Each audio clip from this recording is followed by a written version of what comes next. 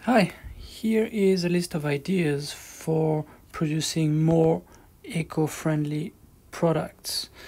So, where actually should you start? Obviously, I think this is a very interesting thought process. How can your products impact be eco-friendly in itself? For example, you push people to use the bike more often. You make it more, easier for them, more interesting to them. So if they don't use the bike, they don't use a car, they use their bike, well, great. If your product is used for 5 years, how many car trips can you save? This is excellent. Same thing here. These one-time cups, they have to consume materials, they have to be processed, they have to be shipped and kept in inventory and shipped again, and then what happens is they are used one time and then they're thrown away. This is the worst. It goes to landfill, it goes into the rivers, it goes everywhere.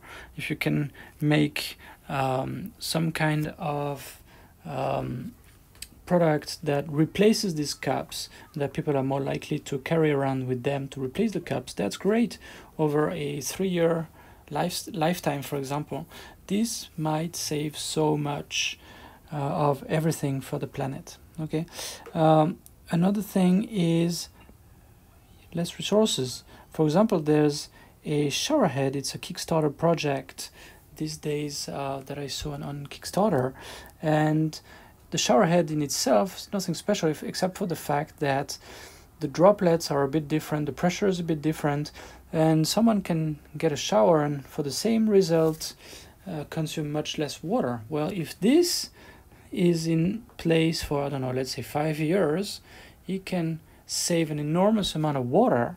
Well, that's great. Okay, so this is the kind of things you should start from. Now, a lot of people say, well, I can't really do this kind of thing, so I will finance positive carbon activities like plant some trees. You might plant some entire forests, but in terms of eco-friendliness, this one or this one is so much more effective, right? So start with these.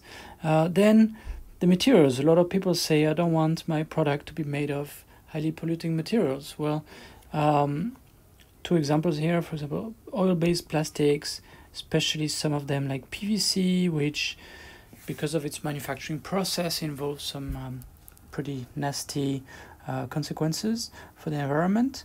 They don't degrade well. Also, they break down into microplastics. They stay in the environment for a long time. They cause a lot of pollution. That's not very nice. So there's some alternative materials and some other types of plastics that are not oil-based that are quite interesting.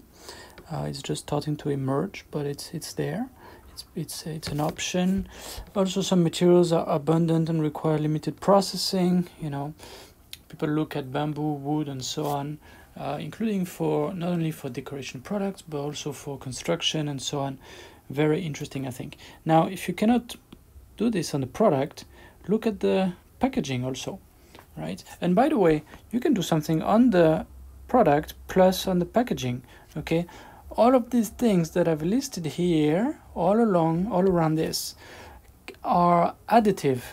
If you can make just one of them, okay, good. If you can follow 5 of them, 7 of them, it all adds up, right? So packaging materials, back to this. Some companies have eliminated the retail packaging altogether, or have really minimized it. Maybe you don't need so much cardboard and plastic and so on, right? And some consumers are attentive to it and appreciate the effort. Make it of recycled material. At least the materials are already been used. It's the second life or the third life or its 10th life. That's a little plus. If it's biodegradable or compostable or something similar, great. By the way, these are different, very distinct topics. We have some materials on our website to explain all of these terms. And then returnable containers. This is not so common with retail, unfortunately. but for industrial use, this is something that we've seen several times, where the products are packed in a certain way and then sent to the downstream supplier that takes the components or the materials and then sends the containers back.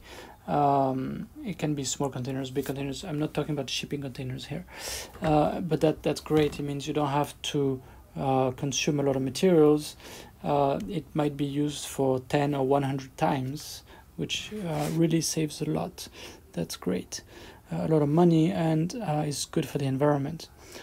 End of life, well, an example is batteries. You know that if you have some used batteries, you need to dispose of them in a certain way.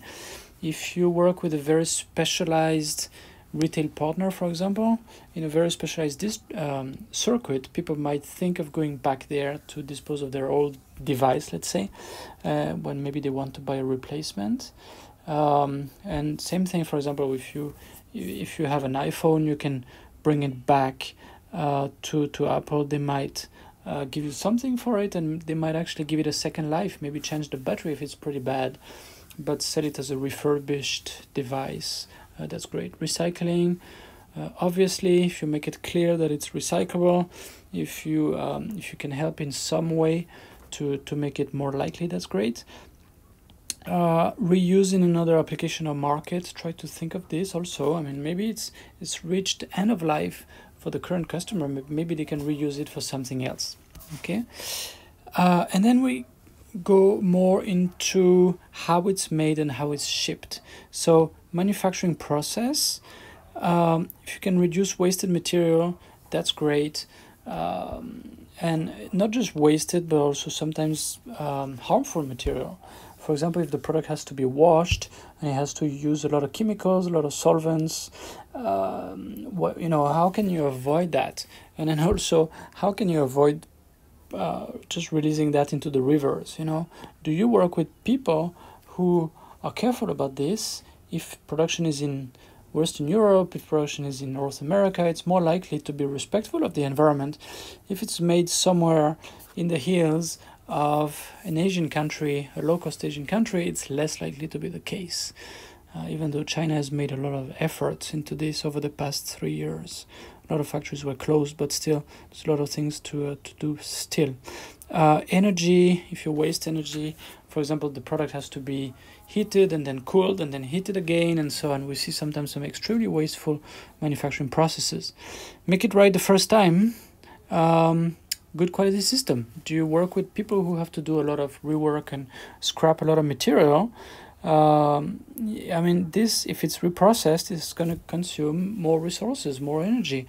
If it's scrapped, well, you wasted the whole material and then also the processing energy that went into it. This is really terrible. So the more you minimize this, the better for the environment. And this really comes down to process controls at the manufacturing level. Do you work with people who are paying attention to this or not? Sometimes in China, Vietnam, India, we see some really horrible processes.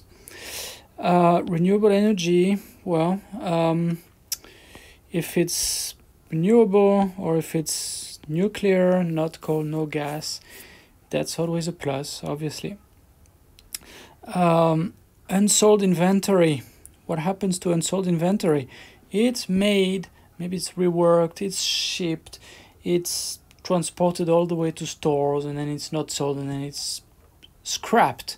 Well, that's the worst, right? So how can you do that? How can you have a lower risk of unsold inventory? Well, making smaller batches. Don't work with people who insist that they're gonna make it, 10,000 pieces at a time, maybe.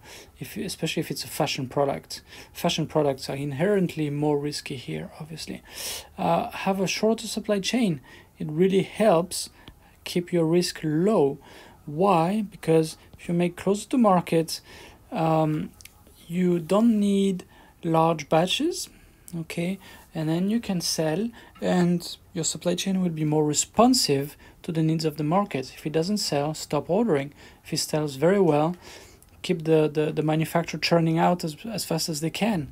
And then when demand levels off, well, make sure the manufacturing plan is updated immediately, and they also level off. Okay, anything such as 3D printing, local manufacturing, ideally they make to demand instead of make to order. Make to order always involves very high risks, but if you make to demand, if there's no demand, you don't make, and then you don't come up with unsold inventory. Okay, transportation. If it's made with components, I don't know, an electronic component coming from Malaysia, another one from Taiwan, and then it all goes to a factory in Shenzhen, it's assembled there, then it's put on a truck, sent to a ship, and it's shipped all the way to California, and then it's put on a truck to a central distribution center, and then it's sent to a regional distribution center, and then it's sold to the store, and then, this adds up, consumes a lot of resources. It's quite polluting overall. Now, talking about transportation, absolutely avoid air shipments. So again, how do you avoid air shipments? Because it's so polluting. Have a short supply chain so that you can send by truck and it's extremely fast. Also, production delays. Production delays are probably the number one reason for air shipments. So how do you avoid production delays? You work with people who are organized, who have good quality and planning systems, right? If they are late and you absolutely need the products on the shelf, so your customer needs them, well, it's much more likely you're going to have to resort to air shipment, right? And in a nutshell, that's it. I hope that was helpful. And again, if I close with a final thought, is that all of these things add up, okay? If you get, you make a little gain here, let's say a 3% here, a 2% here, a 10% here, 3% here, I mean, everything adds up. And then in the end, that's how you really move the needle, protect the planet. I'm always interested in your thoughts, so please write any other ideas or any comments down below in the comments.